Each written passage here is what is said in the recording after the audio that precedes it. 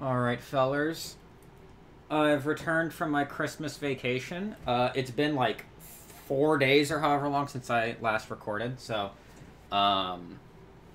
today, to date this, is 3 a.m., Monday, December 26th. So, I'm only just now getting around to watching this, but we got a new decino video. How sound travels in Doom. Let me see. I never thought about this video existing at all. But I guess I'm gonna learn today how sound travels in Doom. Decino's given me consent to make this video. If you've not seen the original, please go to his channel, go give him your first view on this, and then come back here and we'll watch this together. I wonder if he's gonna, if I remember right, I think there was a bug in vanilla Doom, like, in DOS, or wherever, maybe he'll talk about it, that, in E1M8, or just any M8, really, in Ultimate Doom, sound would, I think regardless of sound settings, play at, like, max volume or something, like, even if you had it muted, because those are boss levels, so you want to be able to hear what's happening, right? But that was not taken out for Doom 2, so in Tricks and Traps, and I guess subsequently, Metal and Realm, TNT and Plutonia, I guess that's there too? I don't know.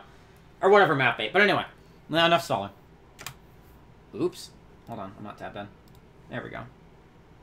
As of making this video, Doom is nearly reaching its 30s, and this game mechanic is still quite impressive. Oh! Sound propagation. The way sound travels through the level, and how enemies react to it. Sound propagation adds new layers of complexity to Doom. For example, there are maps that encourage you to be stealthy. Make one tiny sound and everything wakes up, guaranteeing an instant death. Often, you want to stay quiet, bump into a high-tier demon to wake them up, and instigate a massive infighting party. That's if you're not me. I kind of just attack. All demons would focus on you, and you'd freaking die. Well, I guess I haven't played this yet. It is important to note that not all sounds will propagate in Doom. For example, sounds emitting from demons do not propagate. If anything, sound propagation isn't even related to how Doom plays sounds at all. It's a function the game calls separately from anything sound related. The function, P noise alert, is only called once when P fire weapon is called. P fire weapon is a generic function that handles the firing of the weapon you're currently holding. Including Press the fist. the fire key and the sound propagation code will run too. A funny oversight is that since it's not related to the sound code and it being a generic weapon firing handler, is that your weapon doesn't even need to make a sound at all to wake up enemies. I mean, we've all woken up enemies before by the sheer force of punching the air. Yeah! There are plenty of oversights actually. No matter how noisy your chainsaw is, as long as you don't try to slice the air, the demons don't seem to mind the revving and the puffing of the chainsaw. Same with you humping walls. The oomphing doesn't seem to bother the baddies. Neither do other sounds.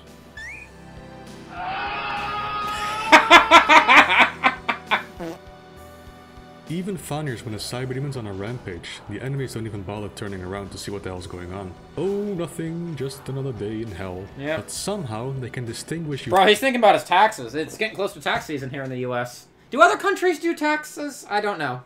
I actually have no clue. I'm not very culturally literate. Firing a rocket amidst all the cyberdemon ownage. And then they wake up. Doom is a weird game. Dude, they heard that rocket. They could smell your rocket. Specifically yours. Anyway, let's take a look at how P noise alert works. P noise alert passes two arguments. The target the enemy should hunt down and the actor that made the noise. In this case, both will always be the player. Yeah, I was about to say, isn't that the same thing? But the comment written above the function is pretty interesting. If a monster yells at a player, will alert other monsters to the player. Wait a minute, what? Hold on.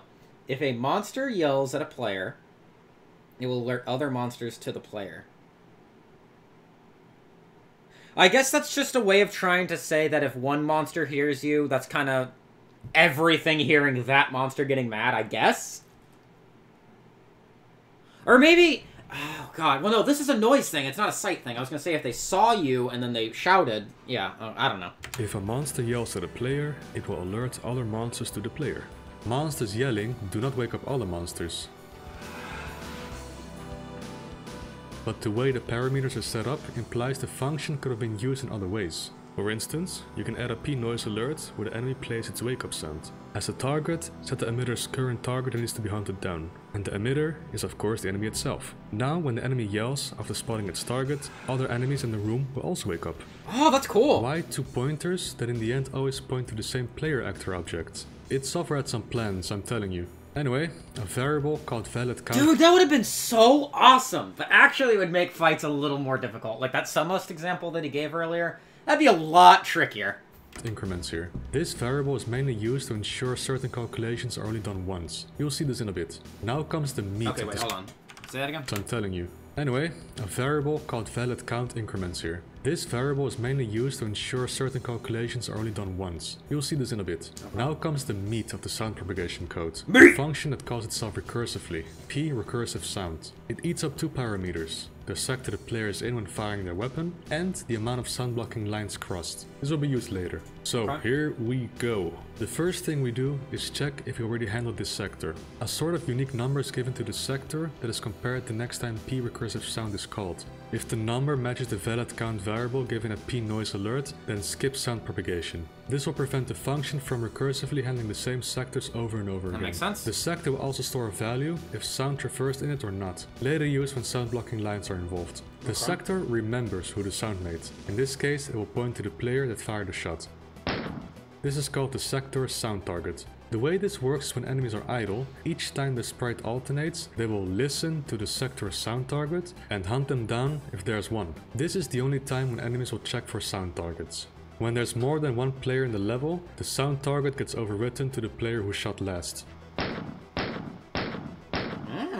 Interestingly, if you're playing multiplayer by yourself, die and then respawn, the sound target will point to your corpse until you make a new sound. Forgetful demons they are. Now, why look for the sector sound target in the first? Okay, so I wonder, because I'm thinking of that thing earlier that was like, it points to the person that made the sound and then the other thing, that both always point to the player. I don't remember the terms that were used. I wonder how that would work in multiplayer, almost.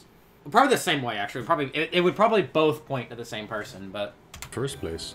Doing it this way is a lot less expensive than iterating which enemies are in the sector and waking them up one by one whenever you fire a shot. Now with the enemies awake in the current sector, let's see if the sound can travel any further. For each line in the sector, they will do the following. Is this line a solid wall, or could it have a different sector on the other side? If it's the latter, let's continue.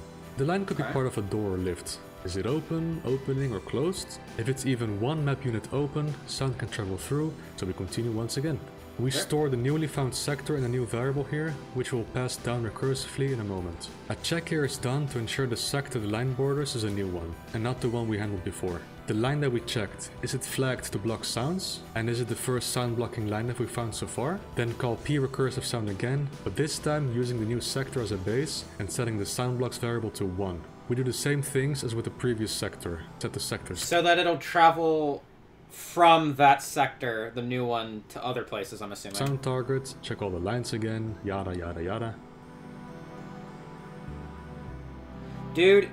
So this line here is flagged to block sounds. We will color these blue instead of red. Okay. The propagation doesn't end here though, so we will check out this sector too.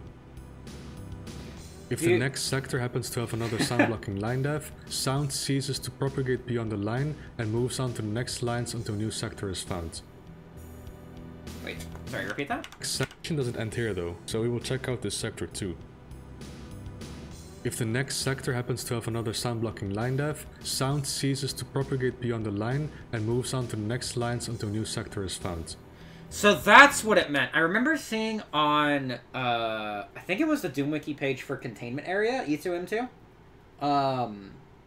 that it takes 2 sound blocking line defs to fully block sound. I kind of get what that means now. Sort of. Kind of, sort of. If no new sector can be found, the recursive function ends and sound propagation is finished. And yes, this is basically a flood fill algorithm. Nothing too fancy, but it works. This can go on for very long distances, even to sectors so far away that entities here practically hear nothing, but still react to it. Yeah, here we go. It's astounding to me that, like, all of that happens in, like, 1 second. On top of everything else it has to do. It's amazing to me. Nobody ever said Doom is a realistic game. Now that we know how sound propagation works and how enemies react to it, we can apply some cool tricks. The most obvious one is sound tunnels, which even id Software used. You may have noticed in some Doom maps that walls have gaps or holes in them. id Software made these to propagate sound into a closet filled with enemies that normally don't wake up because they cannot see you. The sound propagates into these monster closets. Enemies wake up and then they either open up the wall or walk into teleporters to teleport into the map. If you don't want to use these ugly tunnels, you can also utilize dummy sectors. Dummy sectors can be seen as portals between 2 or more sectors. A dummy sector is used to trick the engine into thinking the sector is part of another sector, but is, in this case, disconnected. Then there's the ambush flag for enemies, or often incorrectly called death monsters. Enemies set to ambush will be granted 360-degree vision when the target is set through sound. They will remain asleep until the player presents itself in a 360-degree vision. Another experiment you can do is see the sector's sound target in action. For example, you can make an out-of-bounds enemy teleport in by pushing it into the teleporter through a barrel explosion. If the enemy teleports into the room where you fired a shot, it will always teleport in angry at you. If no shot was fired, it will teleport in asleep. Granted, if you are not in the enemy's line of sight, of course. Lost souls are weird too. Each time they slam into a wall, they check the sector's sound target to immediately wake up again and hunt down the player that fired a shot. If they slam into a wall in a sector that has no sound target set because, for example, the door was closed when you made a sound in the area next to it, it will fall asleep. They hit their head so hard they forget who they're fighting. That's the idea. That's my personal canon. Lost souls are so cute. As mentioned in the intro, sound propagation is a relatively simple implementation, but it adds several layers of complexity where both players and members can toy with it. Thank you for watching as usual. You are welcome. Thanks to the patrons and YouTube members for the monthly support, and shoutouts to 19. Alright, let's see what we got here. Today, agonizing oral pain, agonizing rectal pain, Andrew Dunai, Andrew Riss, Andrew Yukumchuk, Andri Diklin, aka Makhauser, Anthony Sicko, oral and rectal, hell yeah, brother. Mikum, Bitcore, Bofu, a lot of pain though. Bobski, Bonderstorm, Cyprian Rusun, Arion Sista, Erwin Wolf, Francis T218, Frigiduck, Green Knight 9000, Jeffrey Catalan, Joseph Shans, Katsune Teku, Kirill Gorobets, Master Biggie, Matthias Sippert, Max Payne 67, Mr. Charon, Nighthawk 71, Old Man Han, Pete Peterson, oh yeah, Paro I downgraded Shi, my Patreon tier to $1, so I'm not on the list anymore. Oh well. Raven King, Ryan Quinn, Riley, Robert Wakely, C. Nana, Skull Bladder, Space Duck, Spectier, Steak Jacobs, Stephen Halustik, Teko Kami, The Boz CL, Thomas, Tim Goldberg, Timothy Collar, Turbine 2K5, Victoria, Watch Space Dandy, White Fuzzy Santusi, and Bruce Ace. Wish you all very Merry Christmas, Happy Holidays, and a fantastic 2023. Hell yeah! Alright. Fantastic video as always, Decino. That was an interesting one. It was really cool. I liked that. It hurt my brain more than the other ones usually. I don't know. I'm usually decent at understanding these, I think, even though I don't know how to code. But this one teased my brain a bit. Anyway, hell yeah! Thanks, Decino. All right. Good night, friends.